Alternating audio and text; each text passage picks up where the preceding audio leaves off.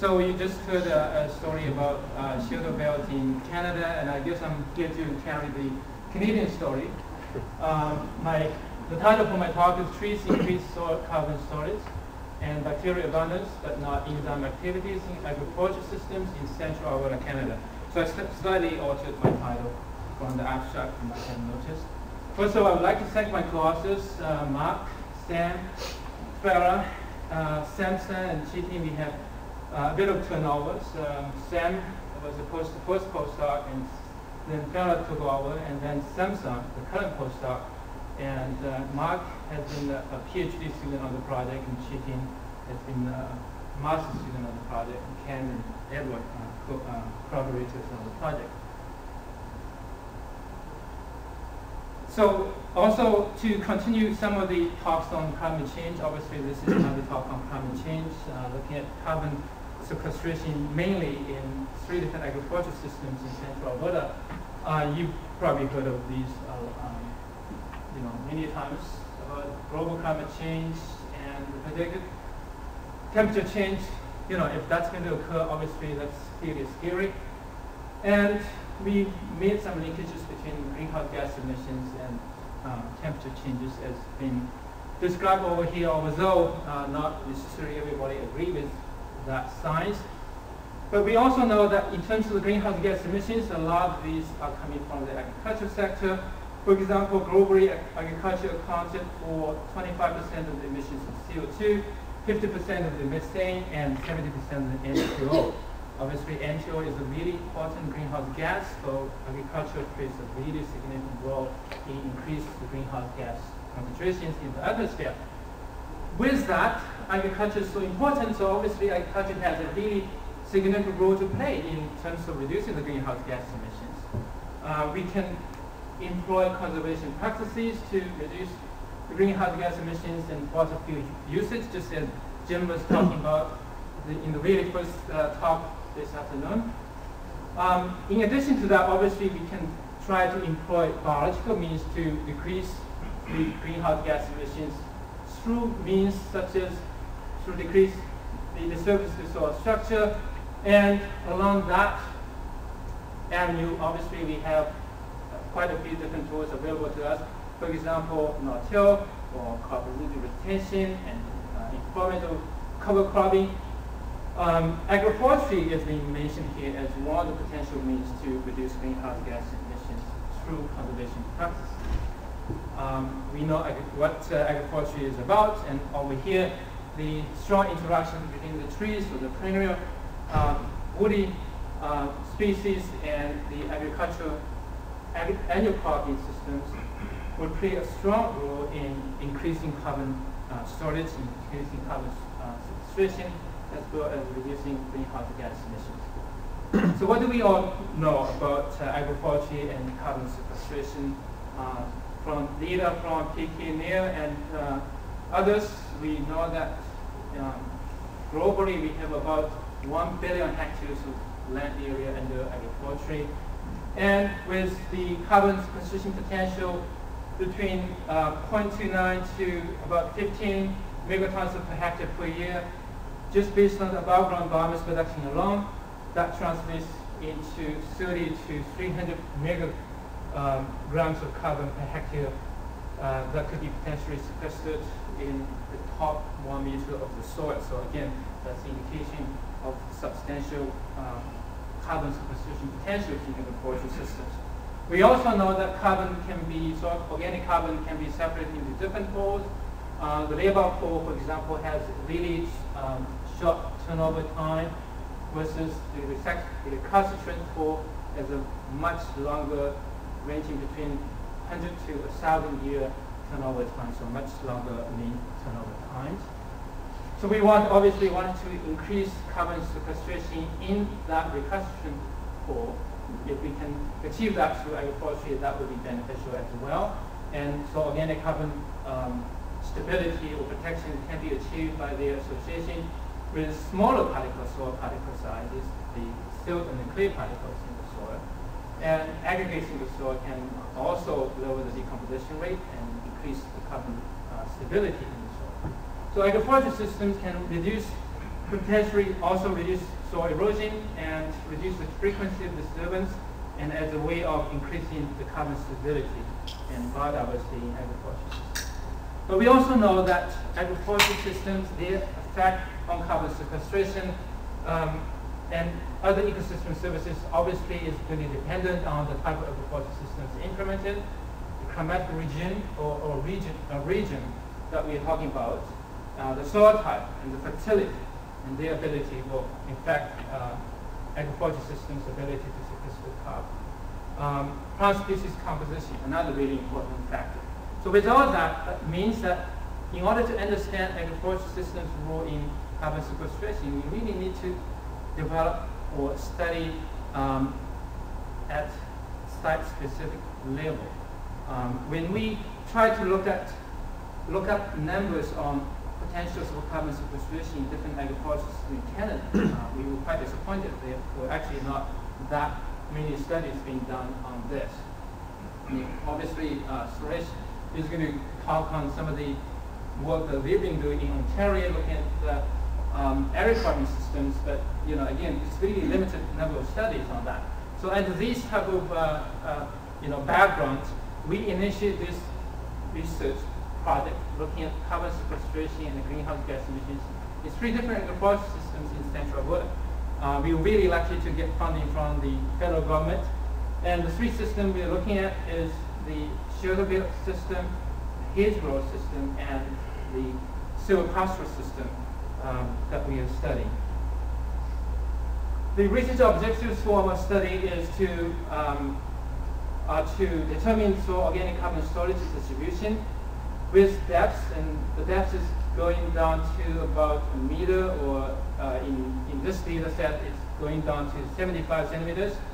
And these are all in comparison with the shelter belt system, the hedgerow system, and the grazed woodland or silvopasture system in comparison with adjacent agricultural land use systems.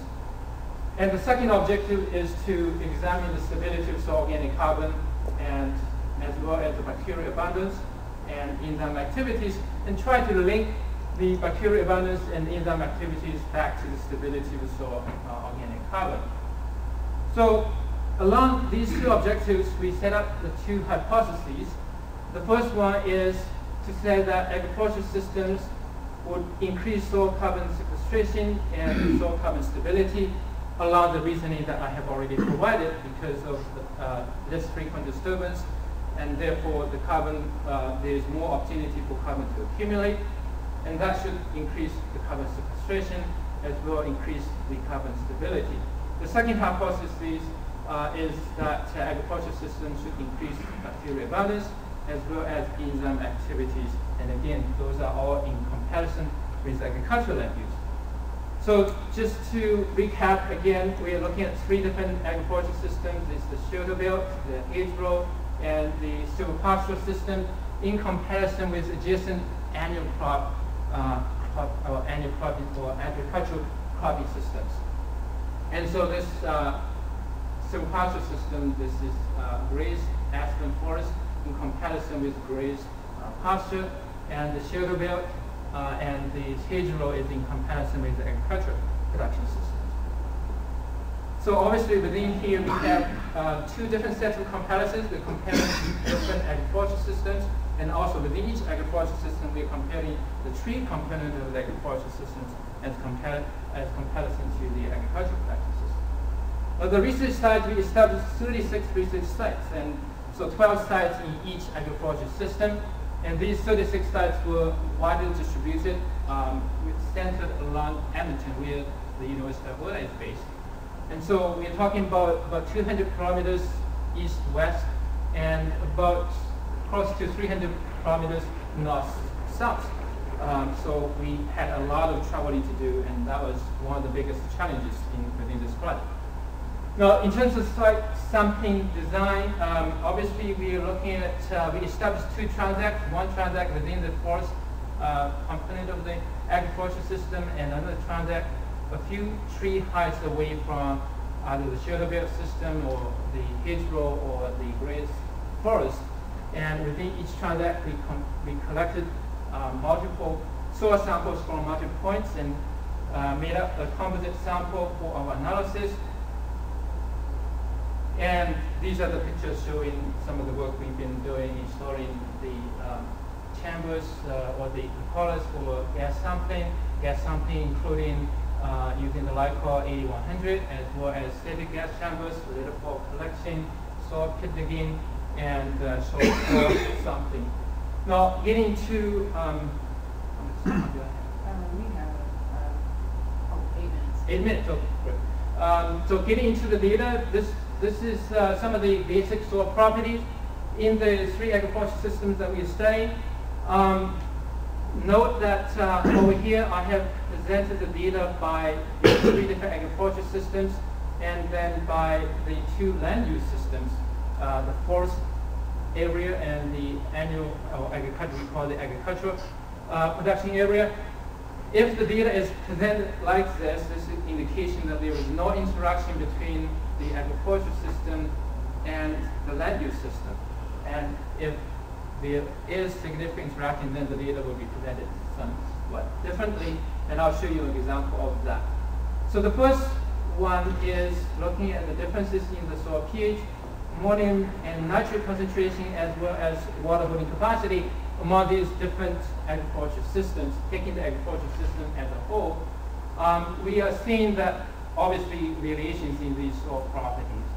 We see significant differences in the pH between the hedgerow and the shelter belt system. We see significant differences in the ammonium concentration between the shelter belt system and the silvicultural system. And we didn't really see significant differences among these agricultural systems in terms of the nitrate concentration as well as the water holding capacity. When we come to the comparison between the 2 land use systems, between the forest and the agriculture, we see much more dramatic differences, or more consistent differences. We see higher pH in the forest ecosystems, surprisingly, than in the agricultural production system. We see higher ammonium concentration in forest soils than in the agriculture. So this is quite as expected. In the forest soils, typically ammonium or nitrification rates are typically suppressed, and therefore we would see higher ammonium concentrations and lower nitrate concentration, although the nitrate concentration was not significantly different between the 2 land uses. We also see higher water holding capacity in the forest soils. Now, coming to the soil organic carbon both in the bulk soil as well as in the different particle size fractions. This is really one of the key pieces of information from our work. The bulk soil organic carbon concentration is being plotted in the really last group of columns, and this is indicating that among the 3 different agricultural systems, there was a lot higher organic carbon concentration in the silvicultural system than in the shelter belt system. So the shelter belt system seems to be always somewhat unique as compared to the other 2 agricultural systems. Looking at the soil organic carbon concentration in the fine fraction and the coarse fractions, you note that the soil organic carbon concentration in the medium-sized fraction is missing over here, and that's because in the medium size there was significant agricultural system by land use interaction. So that's being presented in another slide. Again, we see that there are differences among the 3 different systems. The fine fraction, the soil organic carbon concentration in the fine fraction was significantly higher in the hedgerow system as compared to the shelter belt system. So this would indicate that the soil organic carbon in the hedgerow system would be more stable because of their greater association in the fine particle size. Comparing between the agricultural and the forest land use, the first column over here, the green one, is forest, and the second, the yellow one, is the agriculture. Again, fairly similar to the basic soil properties, we are seeing that the soil organic carbon concentration to be much more strongly expressed in terms of the differences between the two land uses. Regardless of the bulk soil that we're talking about or their distribution in the fine and coarse fractions, they were higher in the forest ecosystem or in the forest soils than in the agricultural soils. Now this is the soil organic carbon concentration in the medium fraction, again, because of the significant interaction between the agricultural systems and the land uses. Here we are seeing that in the silvicultural systems, there was no difference in terms of soil organic carbon concentration between the two land uses. But in the hedgerow system and in the shelter bed system, the soil organic carbon concentration was much higher in the forested soil than in the cropland, in the agricultural soil.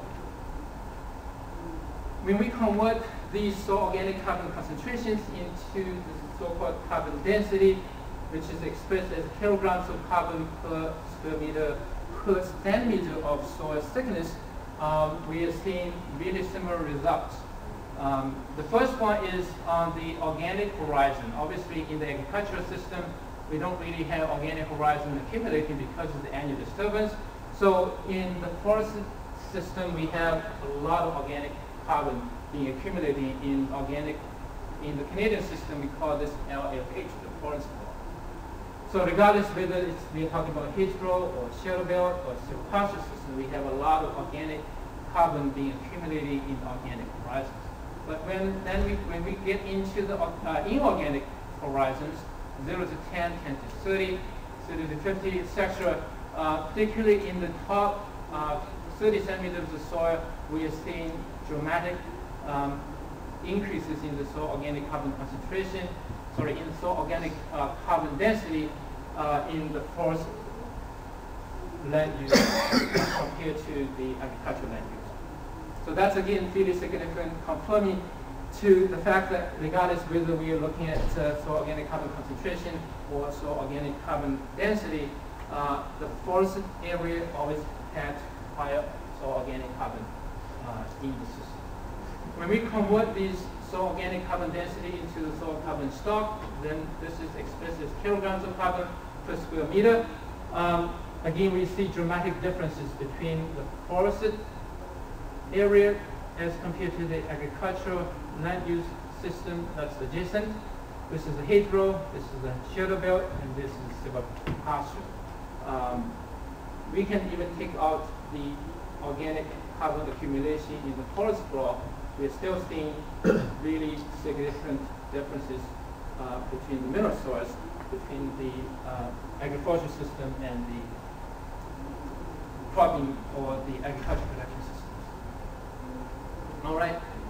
Now, the first postdoc, Dr. Banerjee, did some sort of a side project. He was interested in understanding potentially some of the microbiological mechanisms for supporting the higher carbon sequestration in the forest area of the agricultural system as compared to agricultural production systems.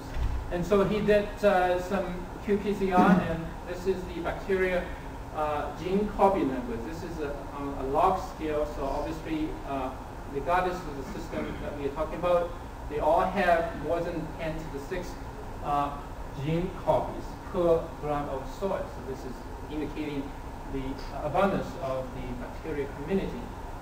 What's interesting is, again, the shelter belt system seems to be quite unique. There was no significant differences in terms of the bacteria community abundance, but coming to the hedgerow and the silvicultural systems, the bacteria community abundance was higher in the forested soils than in the agricultural soils.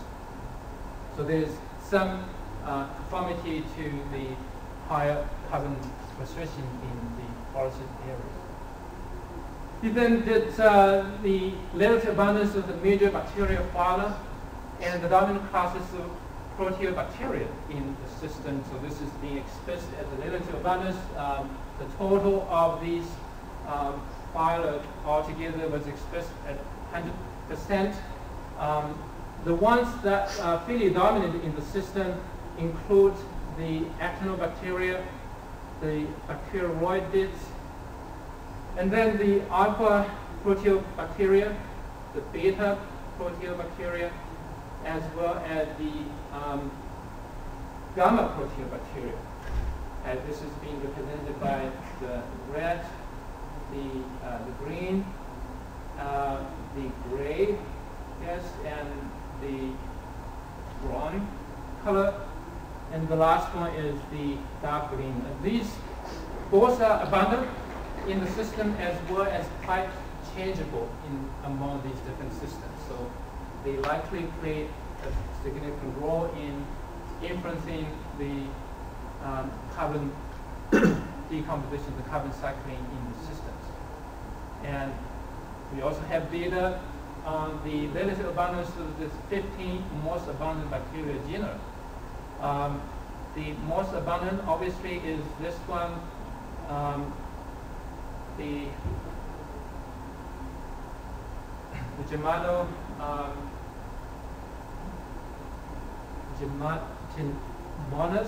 as well as the Pseudomonas. The Pseudomonas is the one that has really large differences among the different systems here again. Now, the last thing that Dr. Banaji did was to conduct a network analysis, trying to understand these different bacterial communities and to see how they are connected to each other, as well as to what are some of the abiotic factors that's there to influence their lateness, their co-occurrence in the ecosystem. And the most interesting finding was that through this network analysis, that we find that the pH had a lot of connections with the existence of these different bacterial communities, as well as the total of the different carbon fractions. And this is the total carbon, the dissolved organic carbon, the total organic carbon, as well as I think those most of the carbon fractions that we looked at, and therefore based on that we put up some separate network analysis on pH and the different organic carbon fractions to indicate again the connections between the carbon fractions and the different bacterial communities in the soil. And here we're looking at the pH influences on the different bacterial communities. So the conclusion from the network analysis is that among the soil properties that we looked at, pH had a dominant role to control the bacterial communities as well as the different fractions of soil organic carbon. My second postdoc, Dr. Farah Takami, had expertise in enzymes, and so she did some enzyme analysis. She looked at 5 or 6 different enzymes. The first 4 over here are enzymes responsible for carbon mineralization in the system. The 5th one, the phosphatase, was responsible obviously for the cycling phosphorus, and the last one, that's number 6, the nitrogen acetyl group 70-base is responsible for nitrogen mineralization. All the 6 enzyme activities that we studied, this unfortunately was based on only the 0 to 10 centimeter of the soil, and based on one-time sampling in the middle of the group. We see that in July 2013. We did see that the enzymes, if it's being plotted on these solid lines and the solid symbols, these represent the enzymes in the treat areas of the agricultural system, versus the dotted lines and the or the open symbols representing the enzyme activities in the agricultural soils. It does indicate that the enzyme activities were higher in the treat areas in forest soils than in the agricultural soils. But unfortunately, in terms of the statistical analysis, these differences were not significant. So from all the data we have presented so far, the indications are that the 2 hypotheses were essentially accepted, with exception the enzyme activities were not statistically significant. So that part of the hypothesis was rejected. The non-metric multi-dimensional scaling analysis, so this is being plotted over here, indicates that the pH was one of the most important factors affecting the enzyme activities in our agricultural systems. So to quickly conclude my presentation, we find that tree-based components of agricultural systems had more soil organic carbon than adjacent agricultural fields, both in the bulk soil as well as in most cases in the different size fractions. And so those are all, again, good news that our hypothesis was accepted or was supported, and agricultural systems where if trees are included, they would be beneficial for increasing carbon sequestration. Secondly, greater distribution of soil organic carbon in the fine fraction in the forest than in the agricultural soils indicates that greater soil organic carbon stability in the forest soils. Again, that will be really good news as well. The greater stability of the soil organic carbon in the forest soil obviously would reduce the greenhouse gas emissions. And number three, land use systems had a much stronger effect on soil bacteria communities. Soil pH and carbon content were the major determinants of soil bacteria community abundance. However, soil enzymes involved in carbon mineralization in particular tended to be greater in the forest soils, but was not statistically significant. And lastly, the high bacterial abundance in the forest soils may be linked to enhanced soil carbon storage in the agricultural system. Unfortunately, more analysis will be needed to more closely look at the relationship between bacterial community abundance and carbon storage in these systems. So that's the end of my presentation. Thank you.